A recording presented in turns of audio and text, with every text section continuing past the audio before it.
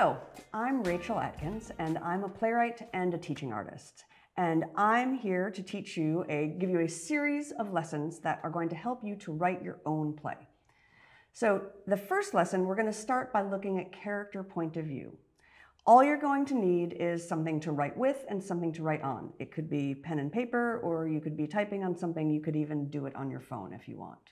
So before you do any kind of writing, including playwriting, it can be helpful to do some brainstorming, to get some ideas, so that when you start to write your play, you've got some things to get going with.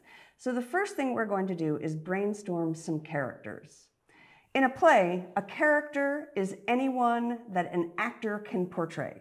So it can be a human, but it doesn't have to be. A character could be an animal, a character could be an alien or an imagined creature of some kind. A character could even be an inanimate object, depending on what kind of play you're writing. Characters could be real people, like the president or your mother. It could be a type of person, like an astronaut or a bossy big sister. They can be people you know from your real life. They can be characters that you might think of from books or movies, or they can be things that you completely invent. So what you're going to start to do is brainstorm a list of characters, 3 to 5 characters that you might like to see in a play. I'm going to give you a short list to start, but you should add on at least 3 more. If you have the ability to pause right now, pause while you make your list, and I'll pause for a moment while you do some brainstorming of a list of characters.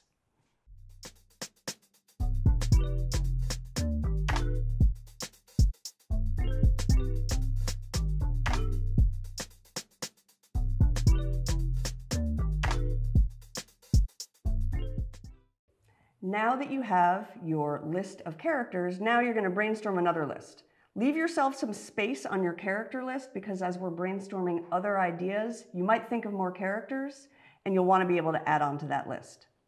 The next essential element of a play are problems or conflicts. A problem or a conflict is something that the characters have to deal with, and every play needs one. A problem or a conflict can be something really big, like a war. It could be something small, like the jar of peanut butter is empty. A problem can be serious, it can be silly. It can be something real that you've experienced in your own life or that you've seen other people experience, or it could be something that you imagine and that you make up. The list of problems or conflicts that you brainstorm can be related to any of the characters you just thought of, but they don't have to. As you're brainstorming your list of problems, if it makes you think of new characters, you should definitely write those on your list as well. I'm going to give you a list of a few different problems to start, but you should add on at least 3 more problems or conflicts. And I'll pause for a moment so that you can make your list.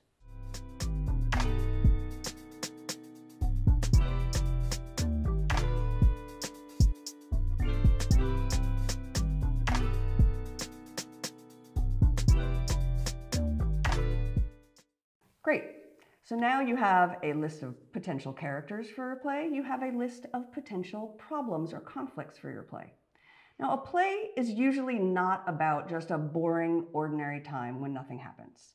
Plays are usually about times when something significant happens, something out of the ordinary. So now we're going to be brainstorming some important dramatic events that might be what your play is about. Again, these events could be something real that you've experienced, but they also can be imagined. They can be serious or they can be silly. They can be things that are related to any of the characters you just listed or any of the problems you just listed, but they don't have to be.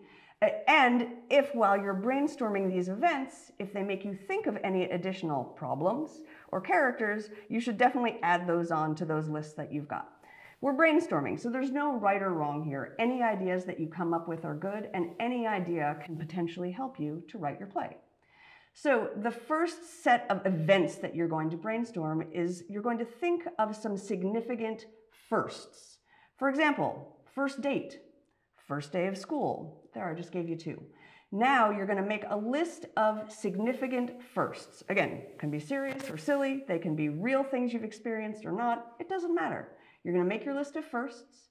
You're going to add on any problems or conflicts or characters that your firsts might make you think of.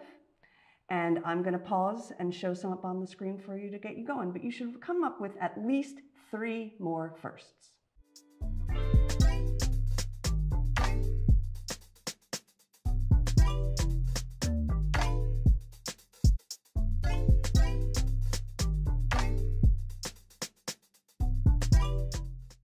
Okay, so you have your list of significant firsts.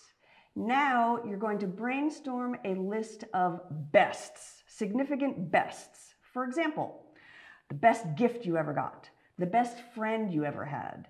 There might be some overlap between some of your ideas for firsts and some of your ideas for bests, and that's cool. There can be some new ones as well.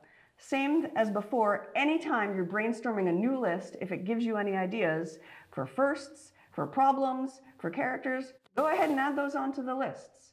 Your significant bests might connect to anything else you've already brainstormed, but they don't have to. I'm going to show you a list of a couple examples. You should add on at least 3 more significant bests, and I will pause while you make your list.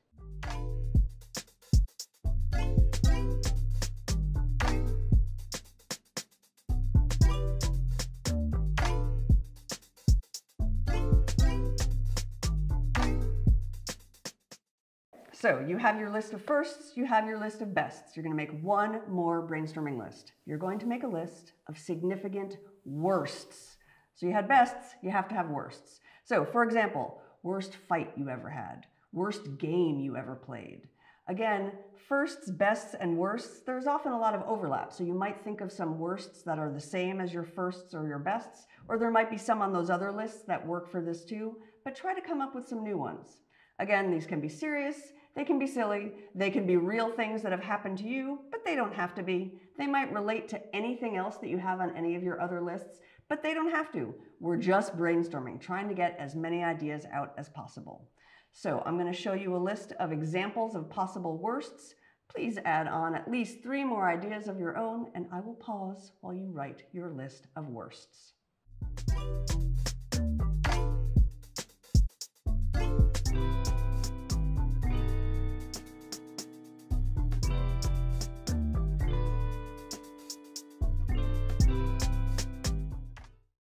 Okay, now you've done all your brainstorming, now you're going to do some writing using some of these ideas. You're going to choose one event from your first, best, or worst list. The event you choose might have something to do with a character on your character list. It might have something to do with one of your problems. It doesn't have to. The event that you choose might be something real that happened to you, but it doesn't have to. It could be something that happened to somebody else you know, or it could be something completely imagined. You're going to choose one event, and you're going to write a monologue from the point of view of the main character, the person who this event happened to. A monologue is when one character speaks continuously without interrupting. Like right now, I'm doing a monologue because I'm just talking and nobody's answering me. When you have 2 or more people talking together, that's dialogue. We'll get to that in another lesson. Today you're focusing on a monologue. Your monologue can be what the character is thinking to herself while the event is happening. It could be her telling the story of what happened after the event, or it could be what she's speaking out loud during the event. Whichever approach you choose, the monologue should communicate what the first, best, or worst event is, what the character did during that event, and how they're feeling about it. Your monologue should be about a paragraph long, so 5 to 10 sentences, and I will pause while you are writing your monologue. So again, what you're really thinking about is the main character's point of view, what they did and how they're feeling about whatever that event is. I'm going to pause while you write your monologue.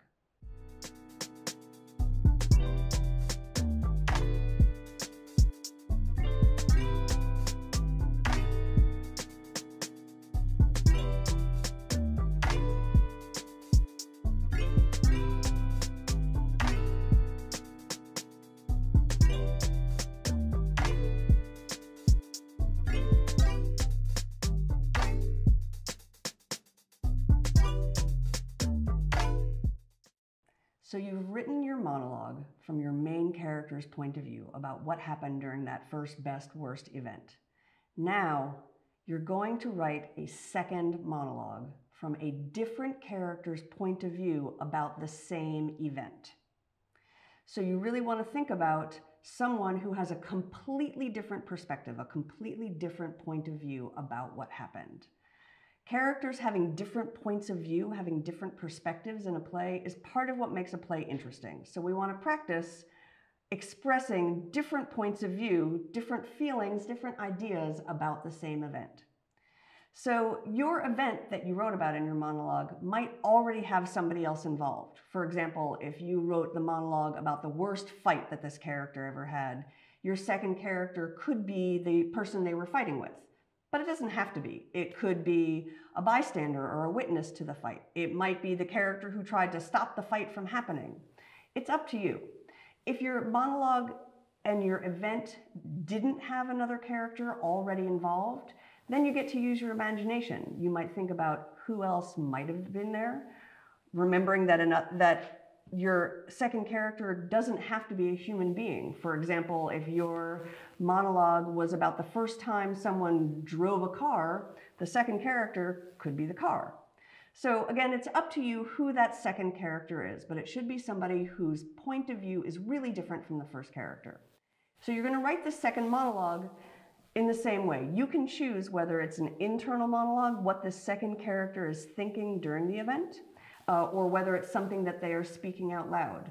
It could even be the character who the first character is talking to. If you wrote your first monologue so that that character was telling the story of what happened to somebody else, the second character could be the listener from that monologue, as long as they've got a really different point of view.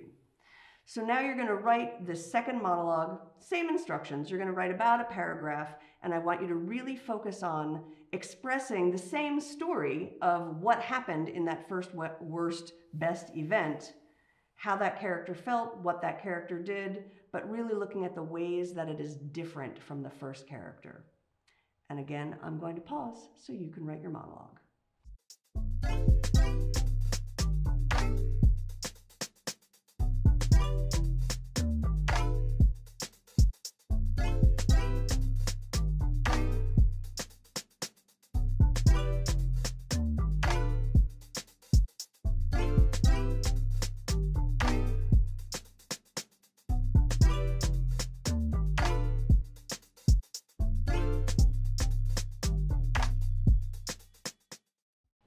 Congratulations, you have written your first set of monologues. You've done your first playwriting lesson. So now, if you can, find somebody to read them to, because the thing about plays is that they are meant to be read and spoken out loud. If you can find somebody else who will listen to your two monologues, I recommend that when you read them, read one of them sitting and read the other one standing, because you're working with different points of view, and so you'll be using your body to show different points of view, as well as using the words of your monologue. Again, my name is Rachel Atkins. Thank you so much for joining me with this playwriting lesson, and I hope to see you again for more playwriting.